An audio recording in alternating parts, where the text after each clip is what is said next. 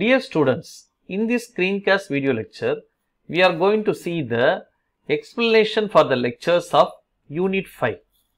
The Unit 5 is entirely devoted to studies about the mutation. That is, what is mutation, what are its types, what is the mechanism in which a mutation is caused, and how the mutation is repaired there in the living organism. Now, we look at the definition for mutation. It refers to a sudden heritable change in the nucleotide sequences of an organism's genome that gives rise to alternative forms for any genome. So, this is called as a mutation. So, the term mutation is coined by a scientist named Hugo de Vries.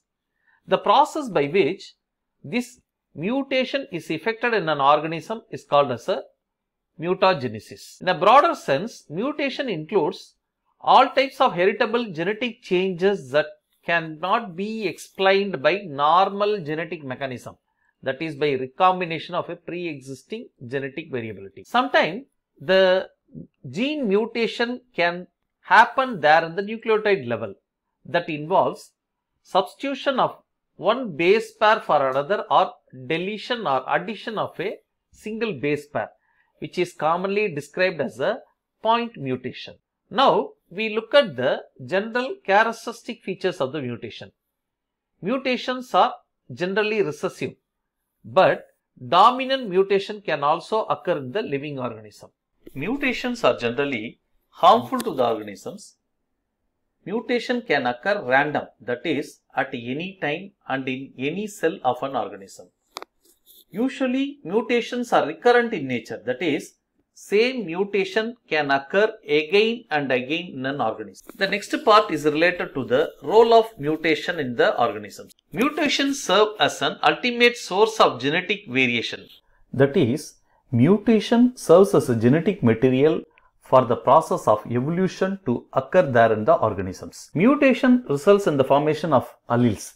That is, without mutation, most of the genes will be present only in a single form. The last point is, mutation is the one which makes the organisms to evolve and adapt to the constant environmental changes that occurs in the environment. The next point is related to what is the effect of mutations on the cells. It depends upon what type of cell in which the mutation occurs.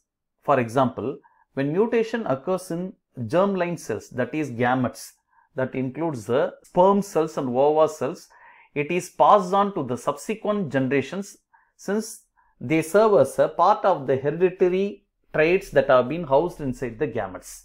So, thus the mutation caused in one generation may be passed on to the next generation.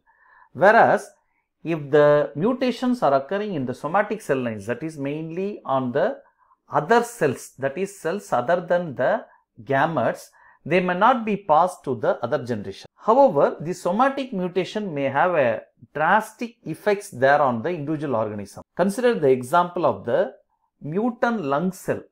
If a lung cell has got mutant and it starts dividing, all the cells that have been derived from the mutant lung cells will be carrying that particular mutation.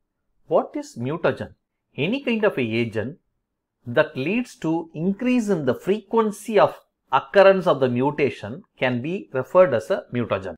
Now, we look at what are the ways in which the mutation can able to occur. It can occur naturally as a spontaneous mutation, or it can be induced, which is referred as a induced mutation. First, we look at the points related to the spontaneous mutation. Those mutations occurs without human intervention, that is, they occur naturally.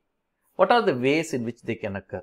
They can occur through errors in DNA replication, spontaneous lesions, and transposition that can be caused by transposable genetic elements insertion there into the genome. Sometimes the spontaneous mutation could be resulted by exposure to natural radiations like cosmic rays, especially the components of cosmic rays, that is UV light and X-rays, which can able to alter the structure of bases there in the nucleotide. Since these agents are the part of a natural environment, say sunlight is the one in which you can able to get a lot of UV there.